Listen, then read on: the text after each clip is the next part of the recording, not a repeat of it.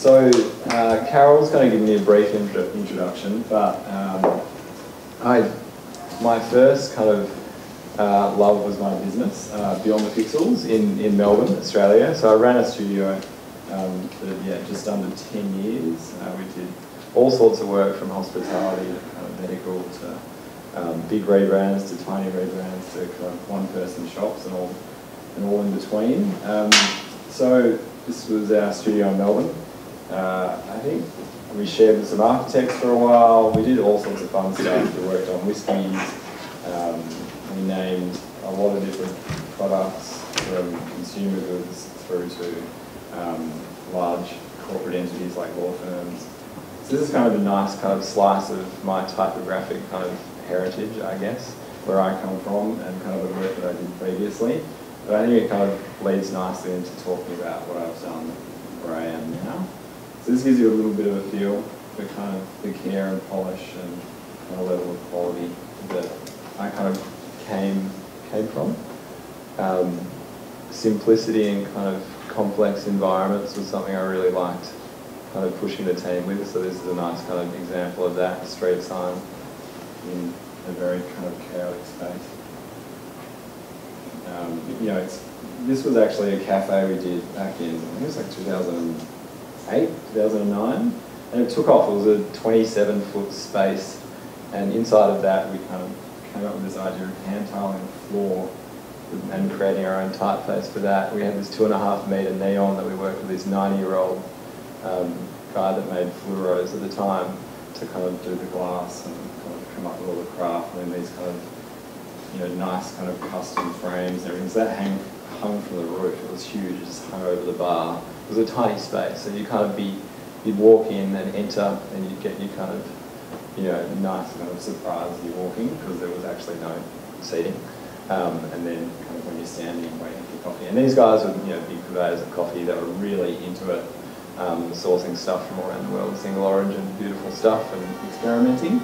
So we worked with them on a really cool project, but it kind of set us off on a bit of a tangent where like this project blew up. It went like viral online, and I've seen so many cafes and things do both the kind of like replicas of these things. And I think it was one of those love jobs. I think we recorded that because we never billed by the hour, we just kind of billed project fees.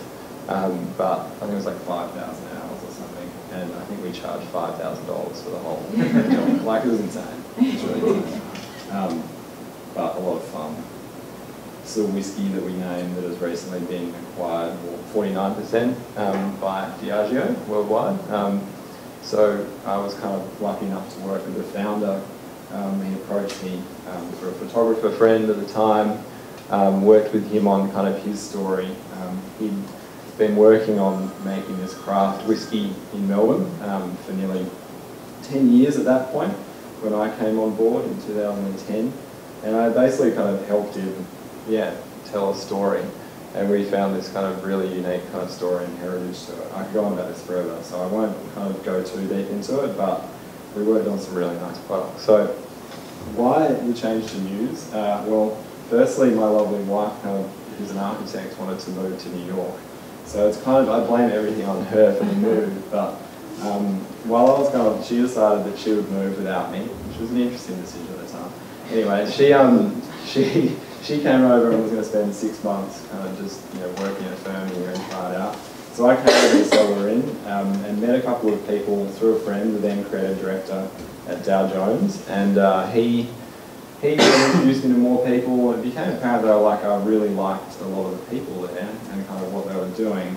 And from what I could tell, I could probably, rather than going to something like an Apple or the New York Times, where design seems to be quite well kind of embedded and trusted and valued and all those kind of things in those organisations, whereas, which is like that's a good thing, but I felt like I could kind of affect a change and come in and kind of create some momentum around what design can do in an organisation. So, and at the same time, like, I think the news industry, as we all know, is going through a really, media landscape is going through a really interesting time, particularly in America. And so to be part of that, I felt would be really interesting. And I hadn't come from a news or media background, so for them to even be interested in hiring me I decided to stay a couple of extra weeks, interviewed with a lot of different people, and through that whole process I kind of came out the other end and decided that I'd go back and close my business, which was a very, very hard decision, and probably something I could have only made being on the other side of the planet. So there was a lot of kind of tears and helping my staff find jobs and stuff when I got back, but because we were actually doing quite well at the time. But I thought it was like a good time in my life to do something different and kind of focus around one brand, which is a really interesting challenge as well, which I'll get into. So I went from that studio space that you kind of saw earlier to this, obviously, kind of very different corporate American landscape. And I actually remember when I signed the contract, the head of HR came to me, like, shook my hand and was like, welcome to corporate America. And I was like, holy shit. But in hindsight, it's been a really interesting journey the last 3.5 years. And the first kind of year, I went from being in a product team that looked over Dow Jones, and Dow Jones got lots of different brands, including the Journal. The Journal's the one that you guys would all know the most. That got kind of shifted around and moved into the newsroom, which was a really great move. And as part of that, I think they brought me on at the time, and we all kind of knew that I was really interested in the kind of cultural change and finding really different disciplines and talented designers from different disciplines. So I kind of got, through that wind of change, just a really interesting opportunity to kind of go and build a team.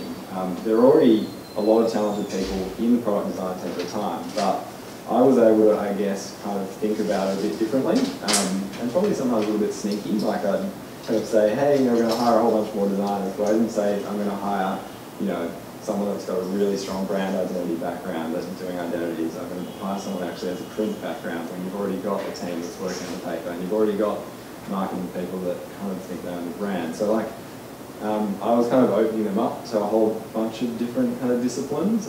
So I went about basically kind of poaching and hiring, because I guess the brand at the time to me was only attracting through their kind of network people that are interested in news.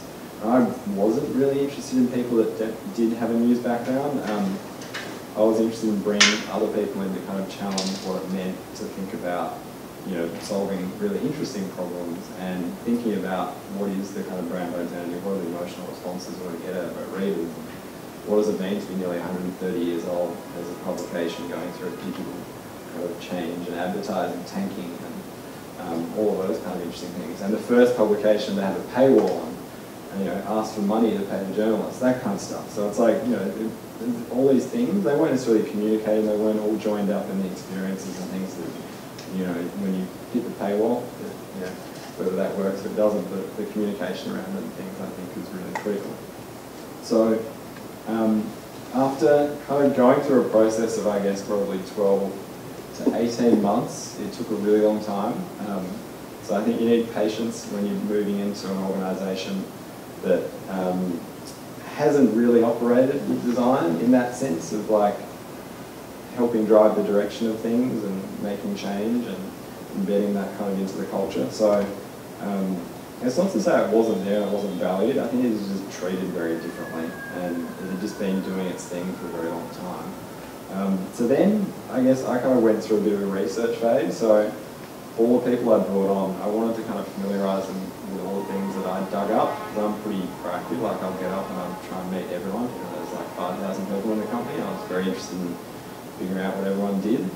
So I spent a lot of time just sitting with people, asking questions and really asking more questions. I didn't really contribute a lot to those conversations, I just absorbed. So that process, I think I kind of wanted to expose my kind of new team to, and so I kind of allowed them to go and dive deep, and they did kind of research. And a lot of the things that you find, when there's 127 years history at that point, now nearly 130, that the heritage and there are kind of certain things that kind of come through. And so you can, we dug up so much stuff, old museums and all sorts of things, and just kind of, we were a digital product design team, so doing that stuff was probably a bit odd, I think, to a lot of people in the company, but they didn't really understand why necessarily, but they were really eager to just give us information and just like do it. So that was quite an easy task in itself, and it was also just fascinating to kind of go back to a rich history like that and discover like the very first cover of the Wall Street Journal, number one, 1889. It's a long time ago. So, and even then, like you're looking at the type, and it's just really fascinating to look at and absorb, and such an interesting aesthetic. And back then it was one page, it was one sheet as well. So we kind of pull all these things up, and when you're distilling kind of research, it's also very hard to even figure out what things you're distilling or how you unpack something and how you kind of play it back to people of like what you found. So we kind of looked at things that I felt like we found that were core to news and how people consume news. So headlines is obviously very important. The title of the publication is very important, and anything else around that supports it and kind of affirms that is the publication that you're reading at the time. So we kind of focused on headlines, and obviously then around that there's obviously body copy and things like that that you spend a lot of the time with your eyes kind of going over and back and forth. So we kind of dug up these moments in time, and there were three big kind of key moments that kind of came out of it. I obviously didn't load all of the fonts, apologies. And one of the really great stories that came out of it for me was that there was this period of 70 years where nothing really changed that dramatically. And the masthead stayed where it was, the column, the What's News column, which was still kind of left on the page and running down one side. All those things are kind of very iconic to the journal's history and kind of visual cues and all of that kind of stuff. Hadn't really changed. So that's leaving a big imprint on people's minds. Like they've printed millions and millions of these things and millions of eyeballs. So it's that reinforced it. For me, that was like a lesson that I could take back to the team about not redesigning something. I know we're in a much more complicated landscape and we're doing more visual storytelling and things now, but I found that bit interesting, that you could kind of create these guardrails, that nothing really changed for 7 years. And I thought that was kind of an interesting job for a creative director. Maybe they didn't live through and they passed on the knowledge of doing that. And then in 2006, which is kind of where we get to today, which is what I kind of discovered, is these. And unfortunately, Tobias actually sent me a really lovely email before I came tonight, and he was travelling, so he couldn't be here. But, so it was a bit sad, but very nice to kind of send me a note and say good luck. I did need all of the luck, actually.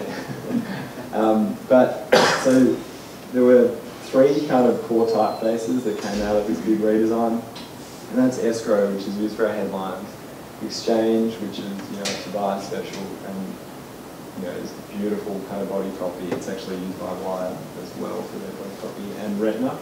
The interesting thing about retina is that it's got these little kind of nice cuts and things. I'm not going to go into too much of the type nerdy thing because I'm going to get back into my story in a second, but they call them agates, and the reason they did it was because of the financial data at the back of the journal. There were these huge indexes of quotes and stocks, and they wanted to render it in kind of 4.5 to 5 point type and still be legible. So they had to put these cuts in it, so when it bled, it would bleed into the cuts and still render really nicely. There's a lot of great work on retina, and funnily enough, retina in all its glory works beautifully on retina screens and small screens. Not what it was designed for, but the connection to its kind of roots of being designed for small spaces and well crafted and rehinted and recut and everything for digital has worked really well. I didn't have to do anything really special except, look, and I think we kind of uncovered a lot of really great stuff. This was a landscape that I came into in kind of 2014 in November, and what I'd kind of found was that there were these core ingredients that kind of made up everything, and that, looking at where it was, I'd also come into halfway through a redesign. So even though I'd found that there were these great old typefaces and we're going to recut them to digital, the .com that you know today was redesigned with Chronicle and Whitney, and I was kind of on a mission to stop redesigning things at that point when I kind of got got the team settled and stuff, but it was already underway, and the train had kind of left the station, so we were adding a whole new set of fonts from Hoffler into the mix, which is great typefaces, but they didn't, for me, have any connection to the core heritage, and so I struggled with it a little bit, and I've been patient again to kind of reignite that fire and bring it all back again. So the core ingredients I'm talking about, not me, obviously, but these things we call stipples, which are head cuts. They're kind of a trademark of the journal. We still have 5 artists, and I think there's some really nice videos online you can watch about them doing it. But every single day, there's a story on the front page, and they use an artist to, one of the 5 artists is commissioned to draw a stipple for that story. And we have this logo that's responsive already, like it was kind of designed to be digital. It's brilliant in all its glory, like it's so iconic and so recognisable. So have these trademarkable kind of ownable visual cues that we're just kind of sitting there waiting for someone to like do something with them. Like we had one on the front page of the paper, we didn't really do anything with them anywhere else. So it was kind of just really about unlocking those things and reminding people they existed and saying, you know, these 2 things along with our type are unique to us, and we can kind of leverage them and lead with that. And so I found that like there was tons and tons and tons of fonts going around at the time, a lot more than this that I've just put up here. But across all the channels that we look at, like the newspaper, all of our websites, all of our apps, our marketing material and our advertising campaigns, the magazine, conferences and events we run, social media, you name it, like there's all of these channels. They had all of these fonts, like I think there's about 35 in total typefaces. And what we were really interested in doing is boiling it down to these 3, because each of them had a beautiful set of styles. We could then work with 2 font foundries that were really eager to kind of experiment and work with us and do interesting things. So we've worked with Paley from Type Network and Tobias really closely to kind of have these hinted and recut and work really nicely in the ways that we kind of want them to. So we've kind of boiled it down to this kind of, you know, these core ingredients of type and stipples and our masthead. And how we kind of get to express those is really up to the team. That's the fun part for everyone. But that's, you know, that's a nice thing, because you do have a brand identity. If you forget about all those things, you're just kind of redesigning stuff all the time. And, you know, with news at the moment, and fake news and things like that, like establishing trust with readers and being consistent with how you present your kind of identity actually becomes quite important and needs to be recognisable on all sorts of platforms. So just looking at those 3 typefaces, which are, you know, really beautiful and have a lot of styles, and we're kind of thinking about working on a whole range of different new ones for our own kind of sets that will work with how we're kind of wanting to express stories in a digital kind of space as well. So Exchange, you know, is our beautiful kind of readable typeface, the body copy. One of the other unique properties about the journal is market data. We have this huge wealth of market data that we can tap into and leverage, and it's real time. I mean, Bloomberg's the only kind of competitor in that space. So we have a bunch of things, and obviously the name Wall Street Journal is business, politics, finance. That's kind of our DNA. But so for us, we could use this beautiful headline, typeface, escrow, pair it with kind of, you know, what you can do with market data to kind of, you know, allow people to kind of make great business decisions, and then, you know, Retina works beautifully as a sans in that kind of space, and then Exchange is kind of this great readable font that just kind of pins everything together. So it's way more complicated than that, obviously, but, you know, you can boil it down to those things. It's really nice. So then getting into the complexity of digital, there is kind of, you know, it's a really hard thing to design for. I often find people sit down and sketch or whatever, prototyping or designing in code, and they draw like boxes and start kind of laying things out and draw more boxes and things. But like, it's really hard space to deal with when Apple keeps, you know, bringing out new iPads and like new iPhones and like new screen sizes. And it's like, seems like every day. So, you know, having a system that still boils down to some kind of core ingredients is really important, because another thing that we've been really big on in the last year which we've been working a ton on, is kind of more around accessibility and diversity, because we've got this broad audience, right?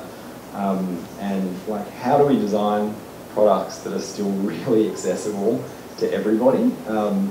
And it's a really big challenge, because, you know, at the same time you kind of want to present things differently in different ways, and, you know, something really big happens in the market, one day it's a standard day, it's a slow day, whatever it might be.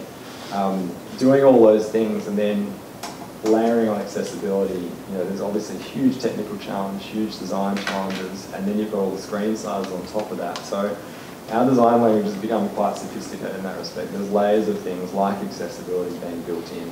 Like our new iPhone app, which I'll get to in a bit, has more compliable kind of accessibility standards than Apple in terms of colour.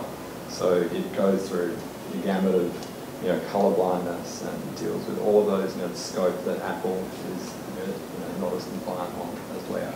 So we're making inroads. There's so much more to be done, but, you know, we've got 2 million plus subscribers to, you know, product. So it's kind of one of those things that we need to think about as we go along. So you can say, this is just digital products as well. So when I go back to all those other channels, it just shows you the like layers of complexity we're dealing with. So as a team, to kind of start thinking about how we would even design for all of this, I got them to start auditing things. So they started looking at our digital products, and I said, you know, go and look at what are all the author names, we call them bylines, like what do they look like across everything? So we kind of scanned through, you know, this is a really kind of rudimentary, kind of repetitive example for an obvious reason. They're all inconsistent, they're all really different. It's like, why? Like, what's the point of doing that? And that's great, guys, like that you just keep redesigning bylines, but like, how much fun is that? Like, surely there's other things you could be doing.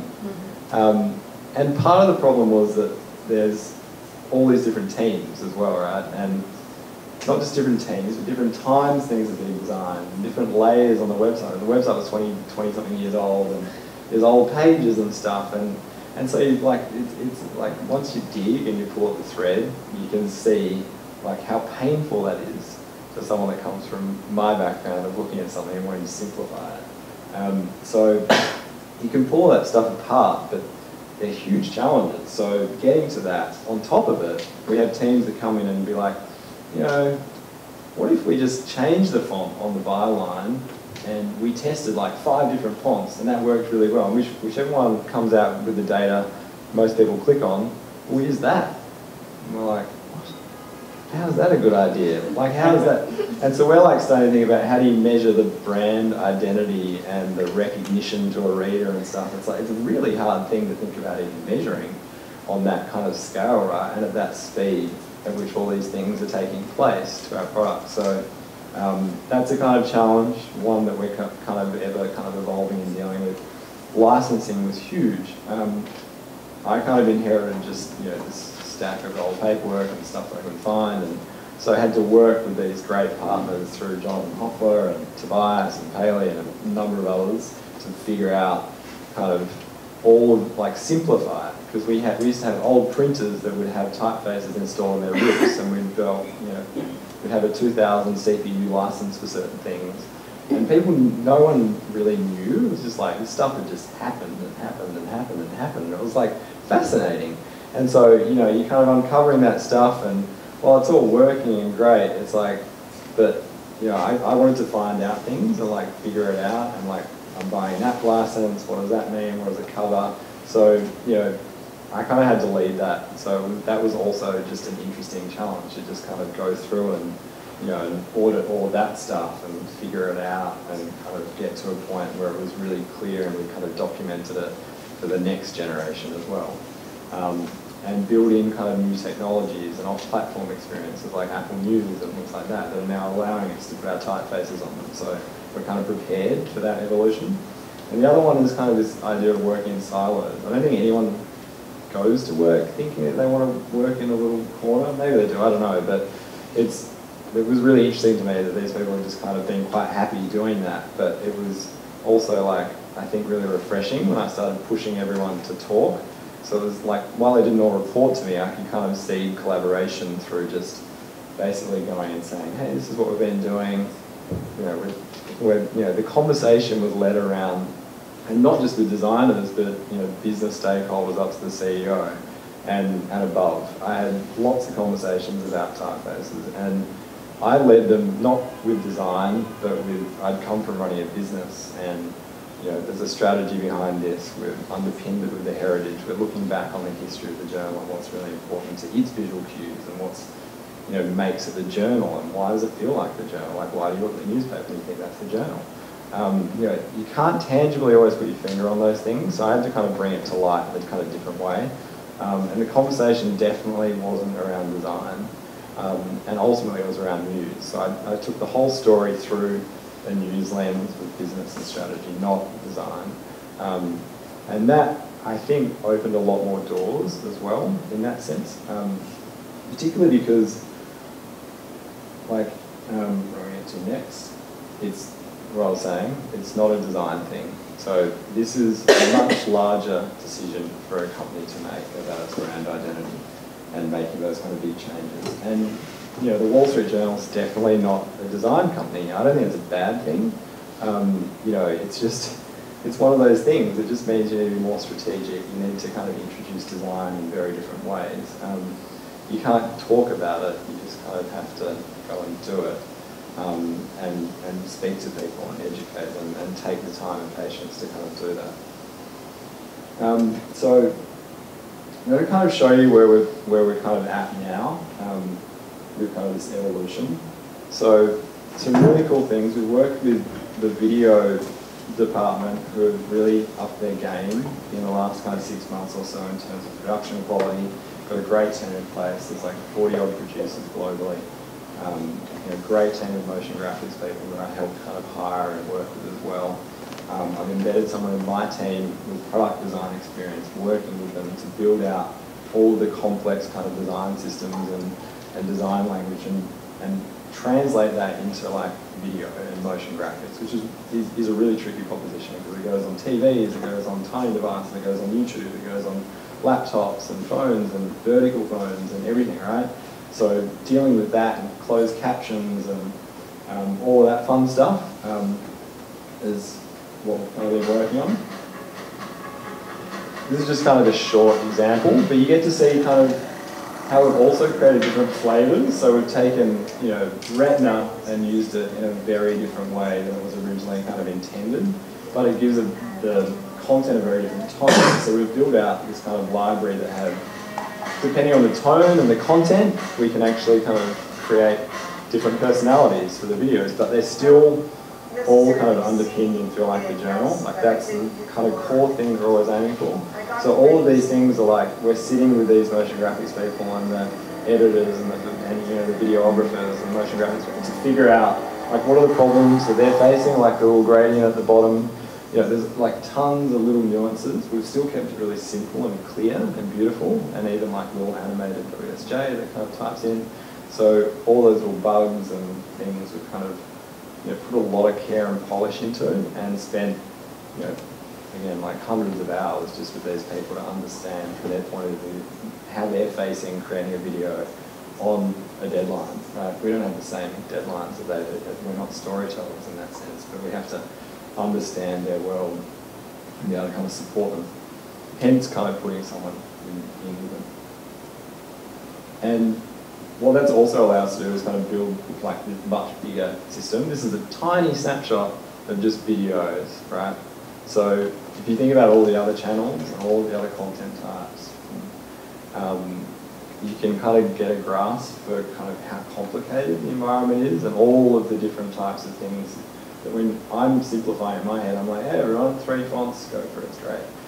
Like coming back to the reality of it all is a very big challenge and still making it look really good. So you can see we're using escrow for like more serious tone content. On the right, light-hearted discovery, beautiful stuff. We've got rendering market data, we've got maps. Obviously I've highlighted Australia, it's great, it's my hometown. But it's, it gives you a sense for like this big system and all the things around it and needing to make it up and the challenges they face in producing videos every day.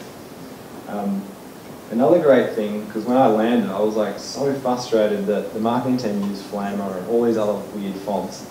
And I was like, our products like go in the marketing ads, like what's going on? The product's like in there just like bashing against them. They don't feel like anything to do with the Wall Street Journal. They're like, it's like an ad with like our product stuck on it kind of thing. So it was like, but again, it wasn't my team. So I had to like work with an agency that's internal to kind of retranslate them. And you know, they're on deadlines and working campaigns and doing all sorts of stuff, right? So I was just coming into their world and being like, hey, can I make you change everything? But they've done a really great job. Like, this is a good example of, again, bringing stipples to life and animating the type. You know, I think they're starting to really get it now. It's taken a while, but I think we're kind of getting to a point where there's also a level of polish coming out of the kind of campaigns and the advertising that we're doing as well, which are all starting now to kind of feel like a journal. So kind of making good strides in that regard. And then again, you know, we run these huge conferences. You know, this is the CEO Council I was lucky enough to go to kind of spend some time interviewing CEOs about our products. But again, expressing, like, for me, it was like an obvious thing. Like, I didn't do this. This is crafted by a whole other team of designers, but they're now using the stipple. It looks beautiful. It's treated in a really nice way. There's like a lot more care and attention to the craft.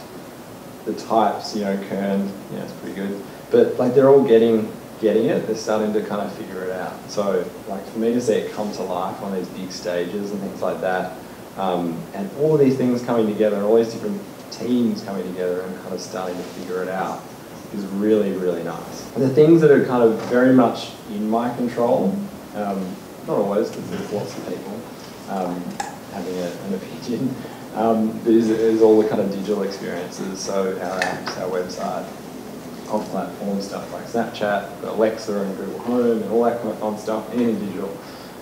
So one of the things that I did was work with the team on like, what are the core kind of design principles for news? What kind of, for news specifically, kind of underpins like the reading experience? What are the kind of things that we need to be thinking about every time? So I, again, kind of a bit more strategically, kind of worked with our editor-in-chief and our executive editor to come up with 3 that kind of gave our team something to always kind of pin on the wall when we were doing anything to do with the news side of things. So, I mean, I can go into these, but creating a sense of hierarchy seemed like an obvious one, but when you come to a homepage or you come to the front page and it's the journal's position on the markets and the news that day, like creating hierarchy for readers in that environment is incredibly important, because like, what's first, what's second, what's like, oh, that's like what's happening in the markets, what's going on, and then being able to convey importance through that system as well. And then the third one is distinguishing different types of content. So, you know, as readers, like, what's an opinion piece versus, because it's, you know, a different department in another building kind of thing, like, what is that? Like, how does that, you know, to you guys, like, be presented visually, and how's it indicated, how's it labelled? All of those kind of things. So, you know, breaking news, video content, etc. So the team kind of has them to underpin everything they do. So going back to like now, like the iPhone, which was really our first foray into like a fully fledged kind of redesign, because we work in a very much an agile environment otherwise, but this one really needed some work, and we use this as a good test case to think about mobile in a different way. So the first thing we did is we basically, as a company, created a mobile editorial team. So they're curating content for mobile specifically. So the feed on the iPhone app, on the mobile, is curated specifically by journal editors, just as important as the front page of the paper, but it's curated for the phone. And so we worked with them really closely to translate all of that stuff that we'd done before into distinguish different types of content, create a sense of hierarchy. So, you know, what's important, markets, data, you know, here's your hierarchy cards, here's your stipple card that comes from the front page of the paper, that's that story every day on the front page, bring that to life. You know, more visual, in-depth stories, leaders, you know, all of that kind of stuff is like built-in labelling, like you can kind of see it in the red and the kind of copper, all of those things, and those colours are all the accessible colours that I was talking about. So we ripped out probably 30 plus colours as well for the scheme, paired it right back, and we can use it for interactions and other things to notify people about things that are happening, and kind of give feedback as they're kind of navigating and doing stuff. So actually only 2 days ago, really great story, is that for the Society of News Design, which has been around for a really long time, gave us an award for product design. So we won the product design award for this iPhone app redesign. And I think we're starting to make some really big inroads. So you can see Retina in its kind of home space at the bottom in tiny type, working beautifully on a phone. I mean, you need to look at it on a phone, but you can kind of get the sense. It's kind of now come back into an environment where it's dealing with a really small space and, you know, a small point size, and still kind of coming to the fore. Bringing market data to life. All of these things are live, so these have got lots of nice beautiful animations and things like that. But again, you can see Retina kind of coming to the fore with its Retina Narrow and, you know, the numeral sets and all of that stuff is like being transformed. We're working on kind of a whole other set around pure like tabular figures and a bunch of stuff around market data that are kind of custom for us that solve a whole bunch of different problems that we have with displaying this stuff every day and in different ways. And again, those kind of different types of content being pulled together. We went also from like 120 stories on mobile web on the homepage to 25, so it's really curated, like it's come right back.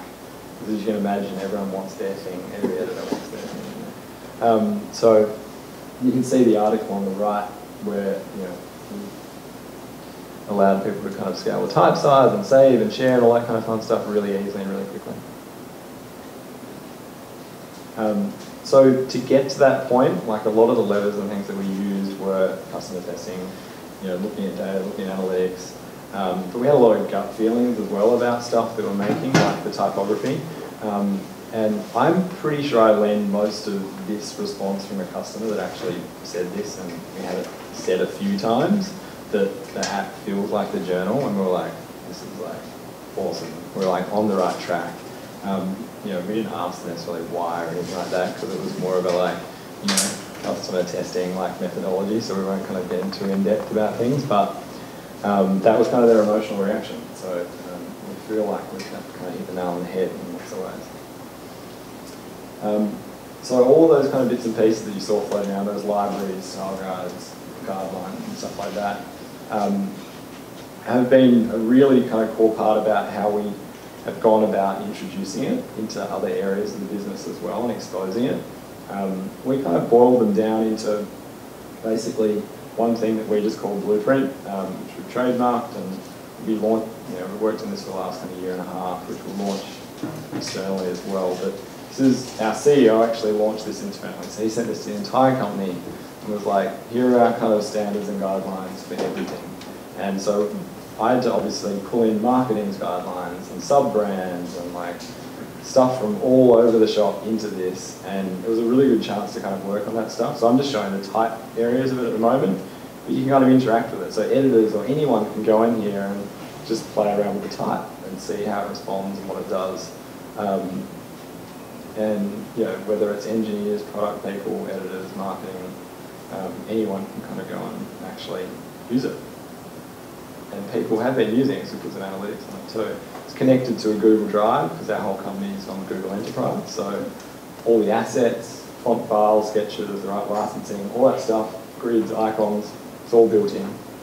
So it's all centralized and everyone contributes, so everyone's maintaining it. It's not one of those like brand guidelines that I did for my old company where you kind of do it, hand it over, and it's like best of luck. And they sit there on the shelf and you poured your heart and soul into building these big brand guidelines. I think those things are more symbolic than they are useful to companies of change or whatever it might be. So, I mean, that's a whole other talk. But now we have this like, beautiful kind of family of products. There's a lot more work to do on crafting and polishing and kind of where we're going. But a lot of what we're doing next is kind of backing all of this thinking and good craft and design back into like the paper and the web and but not huge changes, but they'll just take like slow kind of momentum. It won't be like the iPhone, but all of these things are starting to really kind of come together, which is nice. So there were a few kind of big lessons for me. One is, this is a quote from Paul Rand, but design is relationships. I think he talked about it from the interviews and scripts and stuff I've read, more about form and function, but for me it was all about the people. So seeding kind of collaboration between all these people who didn't report to me by just spending time with them and listening to their problems and history and story and all that kind of stuff. So I think really good design kind of comes from relationships, really, because it's all about people. And that's the reason I moved to news, was actually for the people more than that was the carrot, not the actual organisation or the brand or anything else. And then, the other one is really to kind of go into the world without an agenda. It's probably the hardest thing to possibly do. But it kind of, otherwise, basically, you wait until you see what you want to see. And I think that's really good advice to designers, is to try and go out into the world without an agenda. Because, that's why you go through design school, to have critiques and figure out how to take really harsh criticism on personal stuff you've produced. So I think the more you go out in the world without an agenda, and you observe and you listen and you question, and you get to the bottom of things, the better the outcomes will be. And I think most of the big surprises and things that we've done that have been good in our projects have come from that kind of way of thinking. It's almost going into a meeting to present work, you put it up, you don't say anything, because you're very quick to defend work and talk about why and the rationale, but sometimes just let people soak it up, people that have fresh eyes, and just talk about it from their point of view. And then the third lesson I learned is that design is super valuable, obviously, but I've probably spent, the good part of that 10 years running my company trying to convince people of the value of design, monetary to business to whatever else. And I'd always talk about it and try and write about it and articulate it in some kind of theoretical way. And I found that the best way to actually do it is to go and do it, and to kind of empower teams to go and do work and just show it. Never actually talk about the value of design. I think it really almost devalues design, because it's very hard for people to even tangibly understand what you're even talking about, and then they just pigeonhole you as a designer and you've already lost. So I think that's it. I didn't really kind of talk about design in the whole process. We just kind of went about doing it. And I think that was probably the most powerful message in all of it. So thank you all for coming.